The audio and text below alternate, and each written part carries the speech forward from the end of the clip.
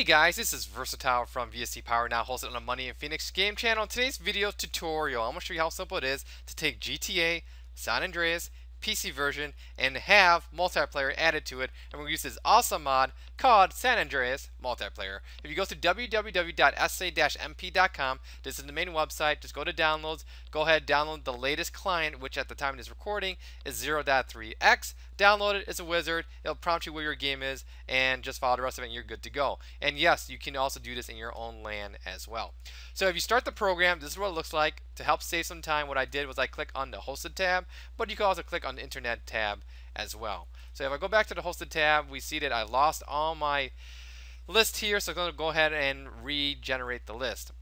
There was one server that I play on. It's like literally over 500 players. It's ridiculous. It's a lot of good times. And what you do is you just find a server you like, double click on it, your GTA SA game will automatically start, and you're ready to go and have a really good time. So with that said, let's jump straight into the gameplay footage tutorial.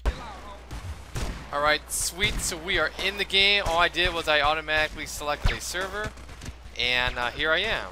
And apparently this is like a rank up type mission thing, and try and kill each other, and you know, depending on what server you go to, there's different mods you can do. Let's see if I can get out of this river here. But yeah, you can clearly see that the game works out fine. If you guys have any nitpicky questions, leave a comment here on the YouTube page. I'll get back to you as soon as possible. Once again, thanks for watching. Take care. Bye.